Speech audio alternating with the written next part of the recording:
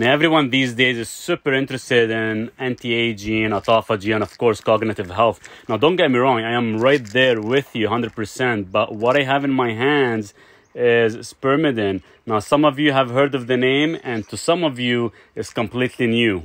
So that said, here are some potential benefits of Spermidine.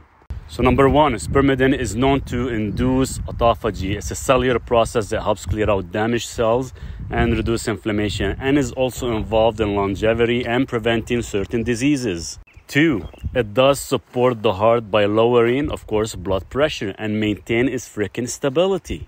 Number three, Spermidine does influence the levels and activity of certain neurotransmitter regulations such as dopamine and serotonin, which both play an important role in cognitive function and mood regulation.